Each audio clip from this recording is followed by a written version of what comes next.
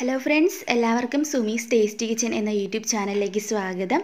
അപ്പോൾ ഇന്ന് നമുക്ക് നല്ല കൊതിയൂറുന്ന ഒരു ബ്ലൂബെറി കേക്ക് തന്നെ തയ്യാറാക്കാം. ശരിക്കും നമ്മളിത് സമയത്തുണ്ടല്ലോ, നമുക്ക് കൊതി ഊറാതെ ഇത് ഉണ്ടാക്കാൻ പറ്റില്ല. അത്ര മണവും അത്ര ഒരു രുചിയൊക്കെ ഉള്ളൊരു കേക്കാണ് കേട്ടോ നമ്മളിന്ന് ചെയ്യുന്നത്. അപ്പോൾ ഈ കേക്ക് ചെയ്യുന്നതിന് മുന്നേ ആയി ഈ ചാനൽ ഇതുവരെയും സബ്സ്ക്രൈബ് ചെയ്യാത്ത ഏതെങ്കിലും കൂട്ടുകാരുണ്ടെങ്കിൽ ഒന്ന് വേഗം തന്നെ സബ്സ്ക്രൈബ് ചെയ്തേക്കണേ പ്ലീസ്. അതുപോലെ തന്നെ നിങ്ങൾ സബ്സ്ക്രൈബ് ചെയ്യുമ്പോൾ കൂടി ഒരു കുഞ്ഞ് ബെല്ലൈക്കൺ വരും, അത് മറക്കാതെ ഒന്ന് ക്ലിക്ക് ചെയ്ത് ഓൾ എന്ന ഓപ്ഷനിൽ പ്രസ് ചെയ്താൽ ഞാൻ ഇതുപോലെ വീഡിയോസൊക്കെ അപ്ലോഡ് ചെയ്യുമ്പോൾ നിങ്ങൾക്ക് കറക്റ്റായിട്ട് നോട്ടിഫിക്കേഷൻ കിട്ടുന്നതായിരിക്കും. അപ്പോൾ എന്തായാലും നമുക്ക് നേരെ വീഡിയോയിലോട്ട് പോവാം. വീഡിയോ ഇഷ്ടമായാലും മടിക്കാതെ ഒന്ന് ലൈക്ക് കൂടി ചെയ്യണം കേട്ടോ.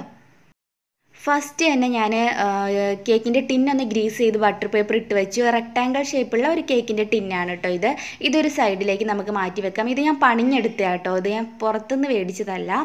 ഇനി എന്താ ചെയ്യേണ്ടതെന്ന് വെച്ചാൽ, നിങ്ങൾ മുട്ട ഒരു 7 മുട്ട എടുക്കുക. മുട്ടയുടെ വെള്ളയും മഞ്ഞയും സെപ്പറേറ്റ് ചെയ്യണം. അതുപോലെ തന്നെ നിങ്ങൾ സെപ്പറേറ്റ് ചെയ്യുന്ന ബൗളിൽ വെള്ളമൊന്നും കാണരുത്, നല്ല ഡ്രൈ ആയിരിക്കണം, മുട്ട തണുപ്പും കാണരുത്. ഫസ്റ്റിൽ വെള്ളം ഒന്ന് നന്നായിട്ട് ബീറ്റ് ചെയ്തുകൊണ്ടിരിക്കുക. അതിലേക്ക് ഞാൻ 1 കപ്പ് പഞ്ചസാര നന്നായിട്ട് പൊടിച്ചെടുത്തിട്ടുണ്ടായിരുന്നു. അത് നമുക്കെല്ലാം കൂടി ഇട്ടിട്ട് നന്നായിട്ട് ബീറ്റ് ചെയ്തെടുക്കാം. ഒരു 4-5 മിനിറ്റോളം നിങ്ങൾ ബീറ്റ് ചെയ്യുക കേട്ടോ. അപ്പം നല്ല ക്രീമി ആയിട്ട് ഇത് ഈ ഒരു സ്റ്റേജ് ആവുന്ന വരെ ബീറ്റ് ചെയ്യുക. നമ്മളിതിങ്ങനെ എടുക്കുന്ന സമയത്ത് ഇതുപോലെ ഇങ്ങനെ ഇരിക്കണം, അത്ര നല്ല ഇതായിട്ട് വരണം കേട്ടോ. അപ്പോൾ ഇതൊരു സൈഡിലേക്ക് മാറ്റി വയ്ക്കാം.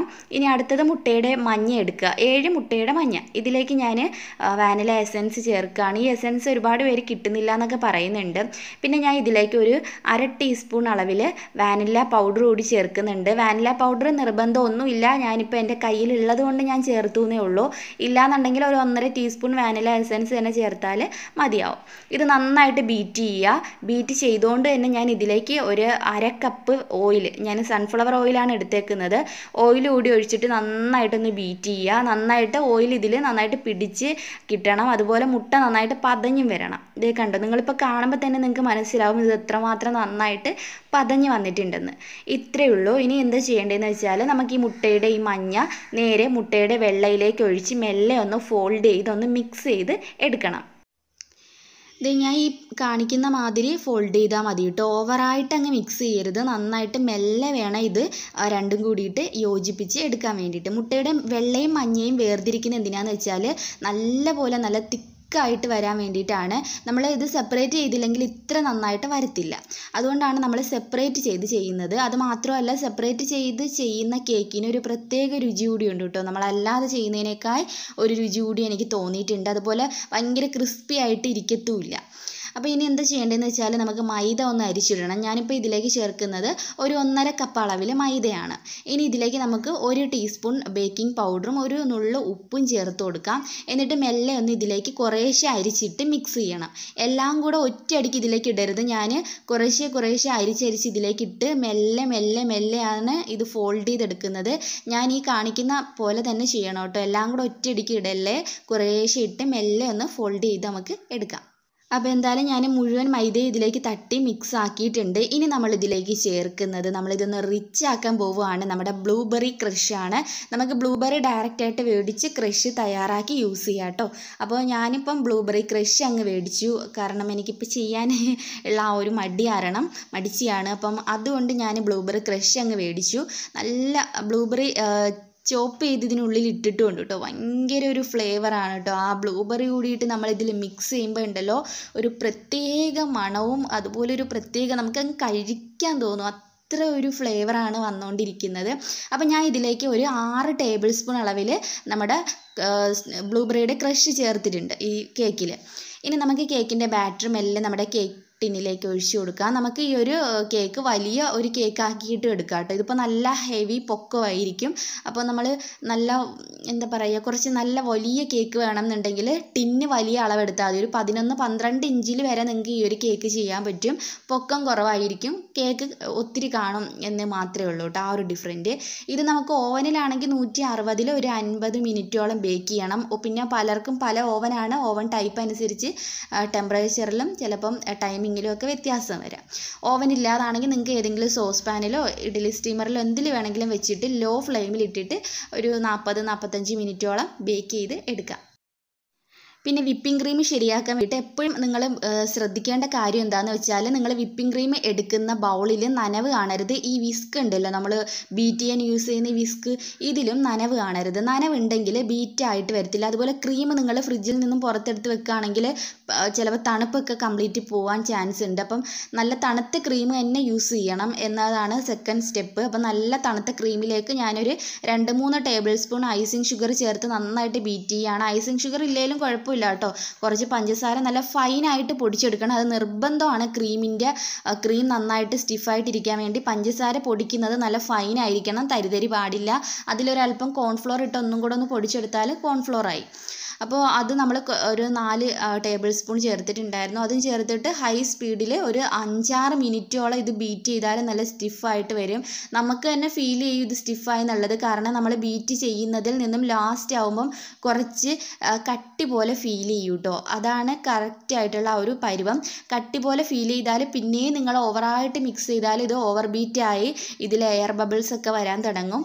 അതുകൊണ്ട് നല്ല തിക്കായിട്ട് വന്നു എന്ന് കണ്ടാൽ തന്നെ നമുക്ക് സ്റ്റോപ്പ് ചെയ്തിട്ട് നമ്മുടെ ക്രീം നേരെ ഫ്രിഡ്ജിൽ വെക്കാം. ഞാൻ 3 കപ്പ് വിപ്പിംഗ് ക്രീമാണ് എടുത്തിട്ടുള്ളത്. അപ്പോൾ നമ്മുടെ കേക്ക് എന്തായാലും ഇവിടെ നന്നായിട്ട് തന്നെ ബേക്കായി നല്ല പൊങ്ങി വന്നിട്ടുണ്ട്. ഇനി എന്താ ചെയ്യേണ്ടതെന്ന് വെച്ചാൽ ഇത് കംപ്ലീറ്റ് ചൂടാറുന്നവരെ വെയിറ്റ് ചെയ്യണം. അപ്പോൾ ഇത് കംപ്ലീറ്റ് ചൂടാറി നമുക്കിനി നൈഫൊക്കെ വെച്ചിട്ട് നമുക്ക് ഈ കേക്ക് ഒന്ന് വിട്ടെടുക്കണം. ഇനി ഈ കേക്കിനെ നമുക്കൊരു 3 ലെയറായിട്ട് കട്ട് ചെയ്യണം. അതൊക്കെ ഞാൻ വീഡിയോസിൽ കാണിച്ചിട്ടുള്ളതാണ്. അപ്പോൾ ഞാൻ കട്ട് ചെയ്ത് അവിടെ വെച്ചു. പിന്നെ റെക്റ്റാങ്കിൾ ഷേപ്പിലുള്ള ഒരു കേക്കിൻ്റെ ഒരു സ്റ്റാൻഡ് എടുത്തിട്ടുണ്ടായിരുന്നു. അതിൽ വിപ്പിംഗ് ക്രീം കുറച്ച് തേച്ചിട്ട് നമുക്ക് ഒരു ലെയർ കേക്ക് വെച്ച് കൊടുക്കാം. ഇതിലേക്ക് ഷുഗർ സിറപ്പ് നന്നായിട്ട് നനച്ച് കൊടുക്കണം. ഷുഗർ സിറപ്പൊക്കെ ഉണ്ടാക്കുന്നത് ഞാൻ പറഞ്ഞിട്ടുണ്ട്. 1/2 കപ്പ് പഞ്ചസാര ആണെങ്കിൽ 1 കപ്പ് വെള്ളം വെച്ച് തിളപ്പിക്കുക. തിളച്ച് തീ ഓഫ് ചെയ്തിട്ട് അത് ഫ്രിഡ്ജിൽ വെച്ചിട്ട് തണുപ്പിച്ചിട്ട് എടുക്കുക. അതാണ് ഷുഗർ സിറപ്പ്. പിന്നെ വിപ്പിംഗ് ക്രീം ഞാനൊരു ഐസിങ് ബാഗിലോട്ട് മാറ്റിയിട്ടുണ്ട്. ഇത് നമുക്ക് ഇതുപോലെ അങ്ങ് ചെയ്ത് കൊടുക്കാം കേട്ടോ. ഇനി നമ്മൾ ചെയ്യാൻ പോകുന്നത് നമ്മുടെ കേക്കിനെ വീണ്ടും നമ്മുടെ ബ്ലൂബെറി ക്രഷ് വെച്ചിട്ട് ഇത് ഇട്ട് കൊടുക്കാൻ പോവുകയാണ്. നന്നായിട്ട് നമുക്ക് എത്രയാണ് അളവ് ആ ഒരു അളവിൽ ചെയ്യുക കേട്ടോ. ഞാൻ കുറച്ച് എന്തായാലും ഒഴിച്ചിട്ടുണ്ട്. എന്നിട്ട് ഇതിലങ്ങ് സ്പ്രെഡ് ചെയ്ത് കൊടുക്കുക. ഒരു പ്രത്യേക ടേസ്റ്റാണ് ബ്ലൂബെറിയും ആ ഒരു ക്രീമും ഒക്കെ കൂടിയിട്ട് കഴിക്കാൻ. ശരിക്കും പറഞ്ഞാലുണ്ടല്ലോ നാവിൽ വെള്ളം ഊറുകയാണ്. അത്ര രുചി ആണ് കേട്ടോ ഈ കേക്കിന്. മാത്രമല്ല ഫ്ലേവറും ഭയങ്കര ഫ്ലേവറില്ലേ. അപ്പോൾ ഇതുപോലെ നമ്മളിപ്പോൾ ചെയ്ത പോലെ 3 ലെയർ കേക്കും അടുക്കിയിട്ട് നമുക്ക് ഫുള്ളായിട്ട് വിപ്പിംഗ് ക്രീം വെച്ച് കേക്കൊന്ന് കവർ ചെയ്ത് എടുക്കാം.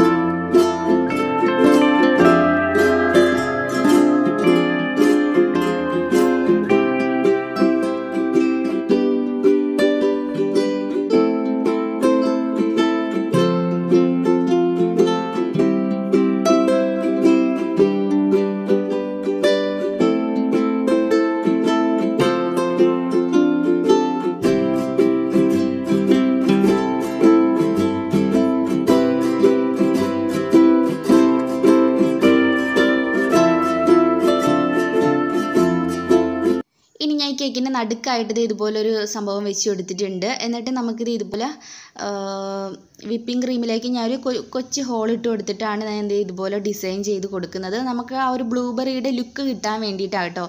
അപ്പോൾ ഇത് ഫുള്ളായിട്ട് നമുക്കിതൊന്ന് കവർ ചെയ്ത് കൊടുക്കാം.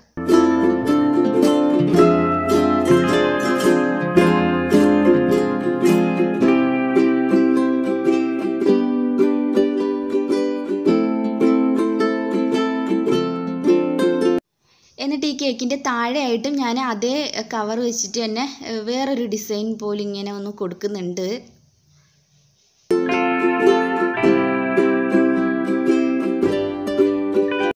ഇനി ഈ കേക്ക് നമുക്കൊന്ന് ഫ്രിഡ്ജിലോട്ട് വെക്കാം. നന്നായിട്ടൊന്ന് തണുത്ത് കിട്ടട്ടെ. ഈ സമയത്ത് നമുക്ക് ഇതിൻ്റെ മുകളിൽ ഒഴിക്കാനുള്ള ജെല്ലൊന്ന് റെഡിയാക്കി എടുക്കണം. അപ്പം ഞാൻ ഒരു പാനിലേക്ക് 1/2 കപ്പ് പഞ്ചസാര ചേർത്ത് കൊടുക്കുക. ഇനി ഒരു 1.5 കപ്പ് അളവിൽ വെള്ളം കൂടി ഇതിലേക്ക് ചേർത്ത് കൊടുക്കണം. ഇനി ഇതിലേക്ക് ഞാൻ കുറച്ച് കോൺഫ്ലോർ ആണ് ചേർക്കുന്നത്. ഒരു 3 ടേബിൾ സ്പൂൺ കോൺഫ്ലോർ ചേർത്തു. ഇനി ഇതിലേക്ക് നമുക്ക് പർപ്പിൾ കളറുള്ള ഫുഡ് കളർ ചേർത്ത് കൊടുക്കണം കേട്ടോ. ഞാൻ ഇപ്പോൾ മേടിച്ചതാണ്. കുറച്ച് ചേർത്ത് കൊടുക്കാം പർപ്പിൾ കളറ്. എന്നിട്ട് നന്നായിട്ടൊന്ന് മിക്സ് ചെയ്തിട്ട് അടുപ്പിൽ വെച്ചിട്ട് തുടരെ ഇളക്കി കൊടുത്തുകൊണ്ടേയിരിക്കുക. തുടരെ ഇളക്കി കൊടുത്തുകൊണ്ടിരിക്കുമ്പോൾ ഇതുപോലെ നല്ല ഗ്ലേസ് ആയിട്ട് വരും. ഇനി ഇതിലേക്ക് ഞാനൊരു 2 ടേബിൾ സ്പൂൺ അളവിൽ കുറച്ച് ബ്ലൂബെറി ക്രഷ് കൂടി ചേർത്തു, ആ ഒരു ഫ്ലേവർ കിട്ടാൻ വേണ്ടിയിട്ട്. എന്നിട്ട് കംപ്ലീറ്റ് ചൂടാറിയ സമയത്ത് ഒരു ഐസിങ് ബാഗിലോട്ട് മാറ്റിയിട്ട് കുഞ്ഞു ഹോൾ ഇട്ടാൽ മതി, വലിയ ഹോൾ ഇടരുത്. ഐസിങ് ബാഗിലോട്ട് മാറ്റിയിട്ട് ഇതിൽ ഫുള്ളായിട്ട് ഇതുപോലെ അങ്ങ് കവർ ചെയ്ത് എടുക്കാം. അപ്പോൾ എനിക്ക് പറ്റിയ ഒരു അബദ്ധം എന്താണെന്നറിയോ, ഈ കേക്ക് നമ്മൾ ഇപ്പം ഇതിനകത്ത് ഇപ്പോൾ ഫുൾ ഈ ഒരു ഡിസൈൻ കൊടുത്തിട്ടില്ലേ ഈ ബബിൾ പോലെ. അപ്പോൾ അതിന് മുമ്പായിട്ട് ഈ 4 ചുറ്റിനും ഒരു ഡിസൈൻ കൊടുത്തിട്ട് ചെയ്യുന്നതായിരുന്നു ബെറ്റർ.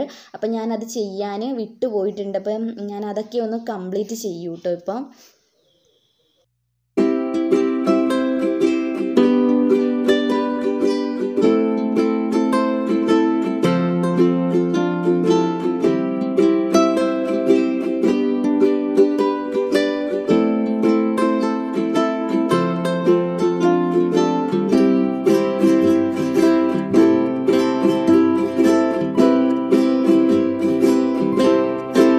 നമ്മൾ പേര് എഴുതാൻ വേണ്ടിയിട്ട് കേക്കിൻ്റെ ഗ്ലേസ് ആണ് യൂസ് ചെയ്യുന്നത്. ഞാനിപ്പോൾ കാണിക്കുന്ന ഈ ഒരു ബോട്ടിലിന് 100 രൂപയാണ്. അപ്പം ഇത് വെച്ചിട്ടാണ് പേര് എഴുതുന്നത്. ഗ്ലേസിലേക്ക് വൈറ്റ് കളർ ചേർത്ത് മിക്സ് ചെയ്തിട്ടുണ്ട്. അത് ഞാനൊരു ഐസിങ് ബാഗിൽ മാറ്റിയിട്ട് ചെറിയൊരു ഹോൾ ഇട്ട് എടുത്തിട്ടുണ്ട്. അത് വെച്ചിട്ടാണ് കേട്ടോ പേര് എഴുതുന്നത്. പിന്നെ കേക്കിൻ്റെ സൈഡിലൊക്കെ സ്റ്റാർ നോസിൽ വെച്ചിട്ട് ഡിസൈൻ ചെയ്തു. നിങ്ങൾ തുടക്കം തന്നെ ഈ കേക്കിൻ്റെ ടോപ്പിൽ 4 ചുറ്റും സ്റ്റാർ നോസിൽ വെച്ച് ഡിസൈൻ ചെയ്തിട്ട് ബാക്കി ഡെക്കറേറ്റ് ചെയ്യുന്നതായിരിക്കും നല്ലത് കേട്ടോ. അപ്പോൾ എന്തായാലും ഞാൻ പേര് എഴുതുകയാണ്.